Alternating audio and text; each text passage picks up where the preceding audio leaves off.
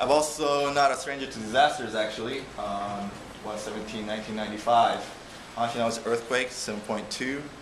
I experienced that at age 14. So I don't know if you're all familiar with this, but in Kobe, big one struck. Seeing this, he decided to become an architect. Schools. So my education, to become an architect, I went to Pratt from 99 to 04. While in school, 9/11, I was 20 years old. I seen the building fall and all that. Very eerie atmosphere. I was there, seeing everything, all the people in ashes over the boats, helped them out and drove them to their homes at the time. After graduating Pratt, I went to UCLA in 04 and 05, so East Coast to West Coast.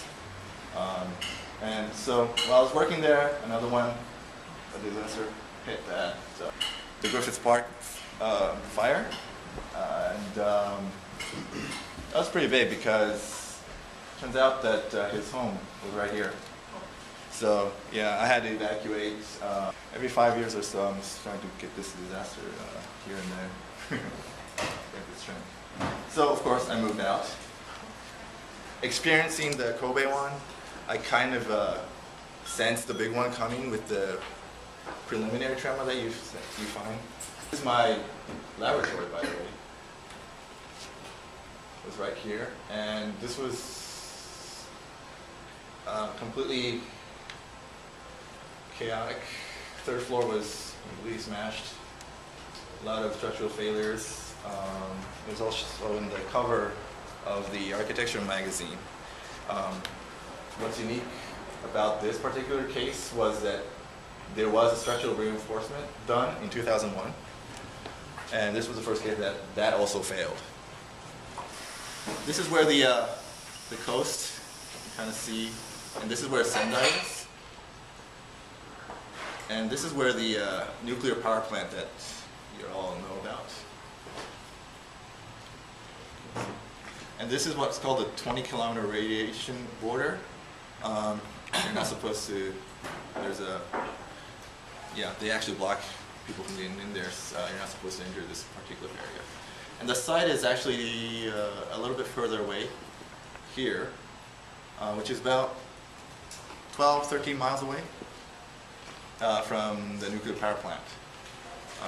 The radiation spreads this way, according to all the experts.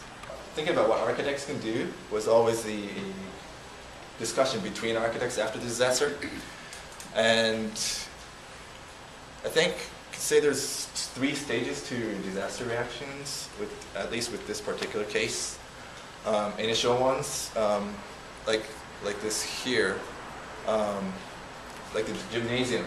You cram thousands of people into the gymnasium, and they're going to be staying there for weeks. How do you support their privacy? Another one, provide bath. More long term, how do you kind of maintain the community that's all been dispersed to temporary homes and their original communities? Are they ever going to return? Can they return? Again, radiation plays a part here with the case in Fukushima. It always depends on how soon you can return 5, 10, 15 years later. Right? Do you even really want to go back? In the disaster area, you'll see a lot of signage like this, encouraging us to move forward, resurrect, revive. So there was nobody here until this disaster. Everybody was relocated. More than 500 families now live in this area.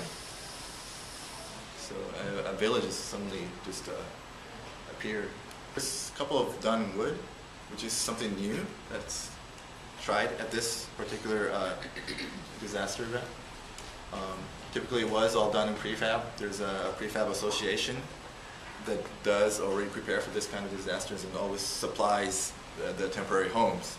But this particular case, there were just too many of demand that they couldn't supply enough. So others had to kind of start to commit to building them. So since Fukushima their forestry industry is one of the biggest in Japan. So there's abundant wood here in this area. So decided to try that, make them out of wood, which does get a pretty good reception by the residents. It feels warmer, of course. Insulation properties are a lot better. So this is what a typical interior looks like with the kitchen. For every 100 units, there's a standard requirements to build 100 square meters of assembly hall, meeting for community social and other activities. So what our laboratory actually came up with was to build a shelter with a tower. Again, it's a very flat landscape. Felt like we needed some kind of a vertical element to this, a symbol almost. Is it necessary or is it functional? I don't know, maybe we need to think about it, but I thought that was pretty important, looking at the site conditions and understanding what the people are, the living condition and the environment there. The tower is about 8 meters in height. Just a series of triangles that's rotated, stacked and rotated in a haiku rhythm, 5-7-5-7-7. Initial concept was to have a bench also. Some ways to evoke them to come out, initiate them to come out from their homes, talk to people. So this kind of a community re-establishment, I should say. Another one is to add color or more to that particular environment.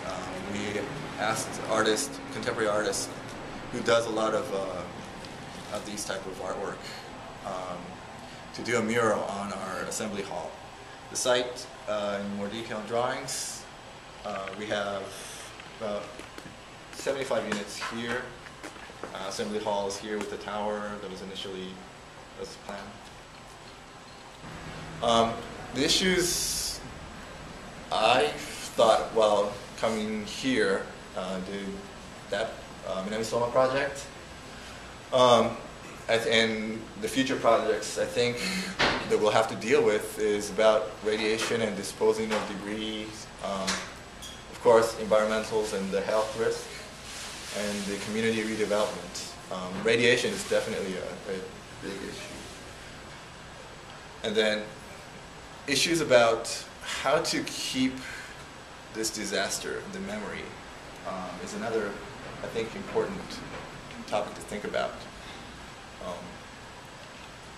There was a similar earthquake and tsunami hit 120 years ago in the same area region, and I visited this area, the disaster areas, before the tsunami hit and the earthquake, and there were no sign whatsoever, indication of that history. And if I was, even the newer residents had no idea about it, which led to their delay in evacuating away from the tsunami and the outcomes of that, as you know. So keeping certain physical elements of that particular disaster, I think, or how you keep the memories. You know, books don't do it, pictures don't do it really. It has to be there at the site.